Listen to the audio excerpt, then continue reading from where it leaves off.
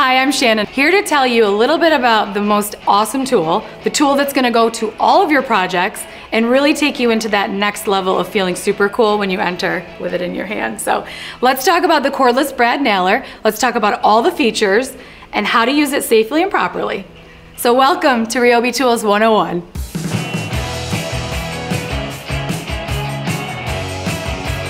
Before we get started, be sure to subscribe and hit that notification bell so you're the first to see videos on DIY tips, product announcements, tool tips, and so much more. Now when it comes to brad nailers, they are awesome for things that you're doing like trim or molding, and here's why. They use brad nails. Now brad nails have a little bit of a smaller head, you'll notice, than a regular nail. And that's because nails are really aggressive and strong if you're building something that requires that stability. I love the brad nailer because I can use it on trim and molding where I know that's gonna stick and it's not gonna require it to be super strong with nails and hammer. Let's talk about an 18 gauge nail and what that means. So 18 gauge is referring to how thick the nail is. It's great because these nails are much thinner than a typical nail and they hide really well when you're doing things like trimming or molding.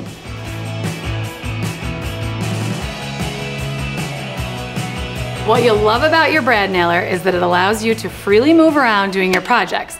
You're not attached to a cord and a hose or an air compressor because this works with air strike technology. And that means that the air is actually being sucked into the cylinder and then it's powering that nail out through into your material. That is something that I find really useful and saves me a lot of time and energy and a lot of noise. When you're ready to actually use the brad nailer, you're gonna make sure that your tip is in contact with your material and you're gonna give that a little push and then pull your trigger. It's not going to engage the brad nailer unless you're actually making contact and pushing against it. Sometimes you don't want that nail going in super deep, or sometimes it's just sticking out a little too much, and that's where your air pressure adjustment dial is gonna come into play. So you've got a couple different dials, and I do think that you're just gonna start making adjustments as you're doing projects. So get yourself a practice material piece of wood, or whatever material you're using, and do a couple different adjustments, see where your nail ends up, but it just depends on what you're making and what you want that nail to do. You might want it to go a little further in, you might want it to stick out a little bit, but that's how you're gonna achieve that. Now don't panic. If one of your brad nails gets jammed, you have a tool-free jam release that's gonna allow you to simply open it up, pull that jammed nail out, and close it back up and get back to work. You're gonna love the feature of the non-marring tip, and that's gonna prevent you from doing any damage to your material. Your brad nailer also has an LED work light, and that's great because if you're working in any low light situations, you know that the minute you use your brad nailer, it's gonna shoot you some light.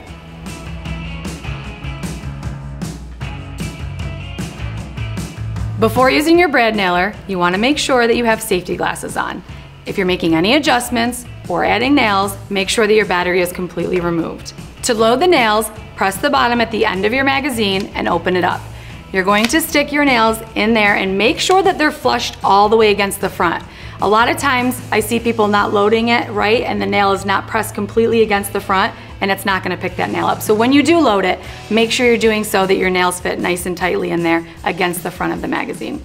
If your brad nailer is almost out of nails, you're going to have what's called the dry fire lockout, and that's gonna prevent you from driving blanks and ruining your material.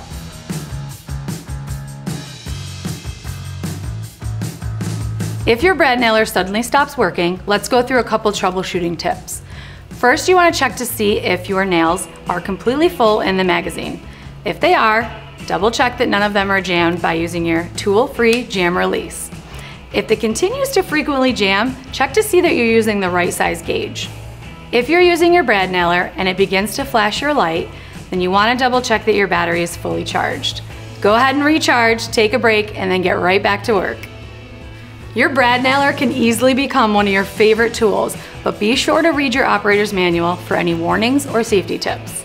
Now get out there and find some projects that you can do with your new brad nailer. Thanks for joining us.